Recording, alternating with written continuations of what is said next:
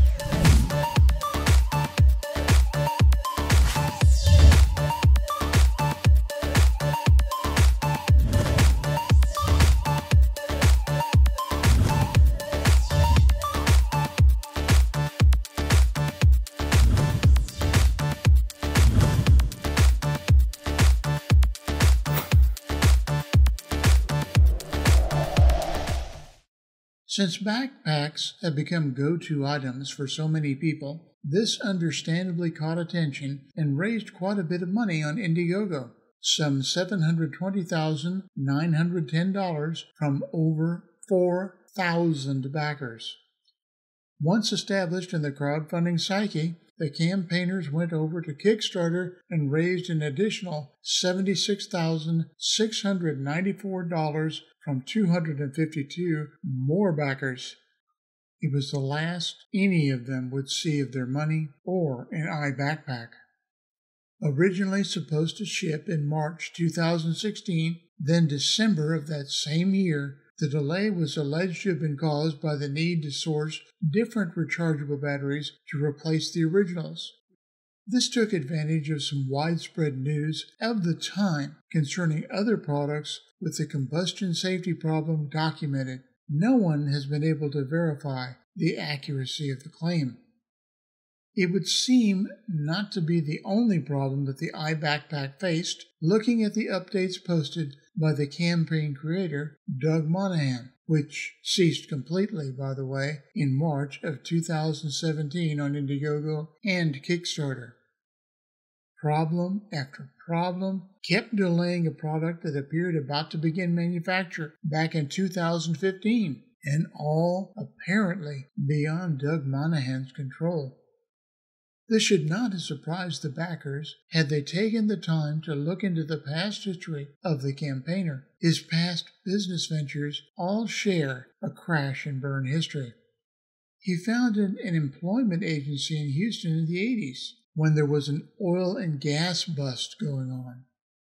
He invented a game called Trivial Compute that didn't last long. He attempted to outdo AT&T in directory assistance in Philadelphia, who was unable to raise money for the venture, a pet hotline that charged people that found lost animals that failed. Finders were not reimbursed by the owners. Not the kind of track record to inspire confidence. On Indiegogo in 2016, Monahan also launched Mojo, which apparently had none since it only gathered 33 backers. But since it was a flexible goal, the campaign did get the $3,644 raised, which they may have shifted over to the iBackPack campaign based on an update in September 2016. There's no indication that any Mojo backer received a refund of their pledge if they requested it. 2016 also saw the POW magnetic cable system from Monahan, another of Indiegogo's flexible goal setups that allowed a campaigner to get whatever has been raised even if the campaign goal is not reached. The 155 backers who ponied up $7,982 for their cables have never gotten them if the comments section is representative.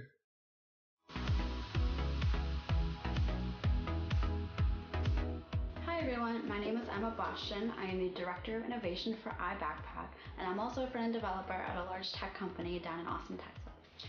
When we were first thinking about how to raise money, we considered bank loans, we considered venture capital, we really considered all options, but Kickstarter makes the most sense. We believe that the Kickstarter community is ideal for our iBackPack product.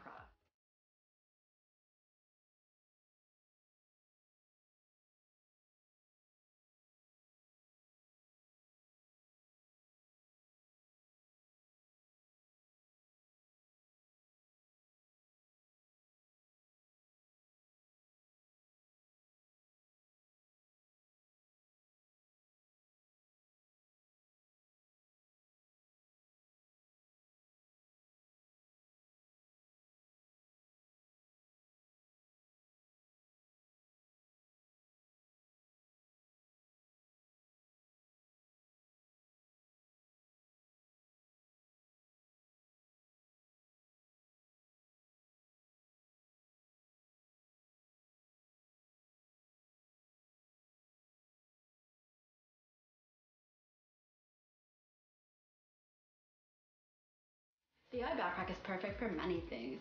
It's perfect for traveling the world, it's perfect for going camping, it's also perfect for taking to college. When I was in college, Siena College, I wish that I had the iBackPack because you have internet wherever you go. What really differentiates the iBackPack from backpacks being sold today? Well, I can tell you that, being in the tech industry, current backpacks being sold aren't designed with technology in mind. The iBackPack 2.0 is. They have pockets for your MacBook, for your big work laptops, for your iPhones and your tablets and everything like that.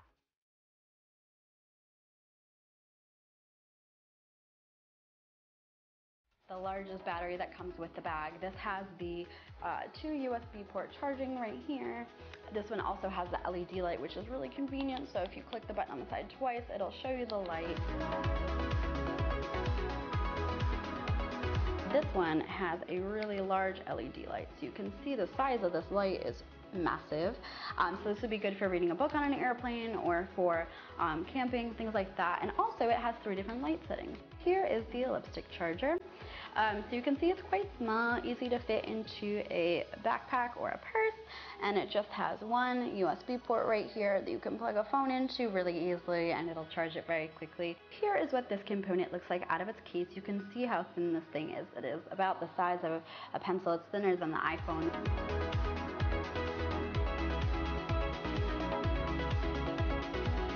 We also have 2 Bluetooth speakers.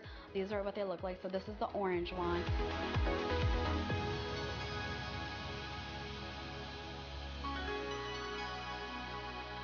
So all the components can be charged with the wall plug that you get with them. So this is what the iBackPack wall plug looks like. And the cord you use to charge it is this one right here. And you can see we've got the iBackPack logo on it. And what's really neat about this is that it has a screen on it. We've even added in a new fan that you can plug into your Android or iPhone device to cool you off when it's hot. The summers in Austin get pretty hot, so we thought this would be a useful feature.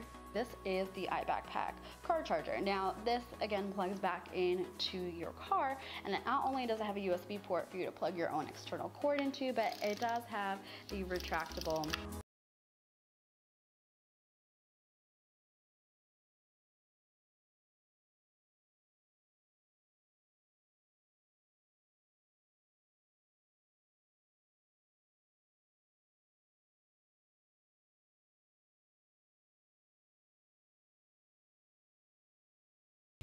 in order to provide the resources that we need in order to go out and build something that is revolutionary.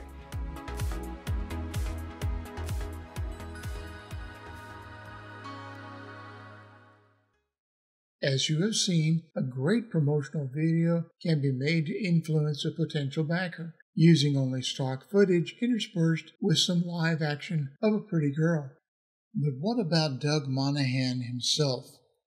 The man that was supposed to be behind this campaign, and indeed all of the campaigns that we're talking about here, appears to no longer want to be talking to anyone. And as KXAN, an Austin TV station, discovered, definitely does not want to give on-camera interviews to the media. What you see here is the only on-screen we have of him, and that's a promotional video excerpt. What is really known about this man? That's going to depend on what source you go to and what they have available on him. According to some sources, he is an entrepreneur and someone who is well versed in the tech field, having worked for some of the major players for a number of years. According to his jilted backers, he is a man who has absconded with the crowdfunded money entrusted to him and never delivered a product. His LinkedIn profile says that he is the Chief Executive Officer and founder of Daybreak Design since 2004 to the present, which would also cover the time when the iBackPack and the 2 other campaigns were created under his name. There's even a link there to an article that he wrote on that platform concerning the iBackPack. Curiously, though, there was no mention of his connection to iBackPack or the other crowdfunded campaigns on his LinkedIn profile now beyond that article. However, you'll find that if you shorten the name of the company to simply Daybreak, a different description of a firm over the same timeline emerges. Daybreak, it seems, provides outsourced sales and marketing services with a database of roughly 35 million key decision makers from corporate, education, and government accounts, according to their description. Monahan claims, quote, I invested over $10 million of my own personal money towards build the most comprehensive B2B contact list in the world, end quote. This is an interesting point. According to a 1998 Inc. article, Monahan was claiming a net worth of nearly $50 million and growing. That article was less than glowing, even though Monahan was touted as a success at the time, his firm then named Sunset Direct. If he has had so much money coming in over the years, why does he need to crowdfund anything? Shouldn't he have all the capital needed to make iBackPack and the expertise to market it successfully? Perhaps a clue may be found in 2017 in an article on an obscure site out of Djibouti. In it, the author alleges that the Fuse editorial department were anonymously contacted and an offer was made to sell Kickstarter and Indiegogo campaign backers' information. From the article, quote, after that, further information providers said that from the CEO Doug Monahan himself, personal information for 40,000 people was sent unilaterally as a sample.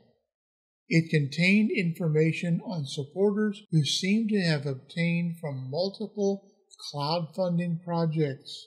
Please understand that we have no way of verifying this information. It is presented here as an item of interest only. You have to draw your own conclusions.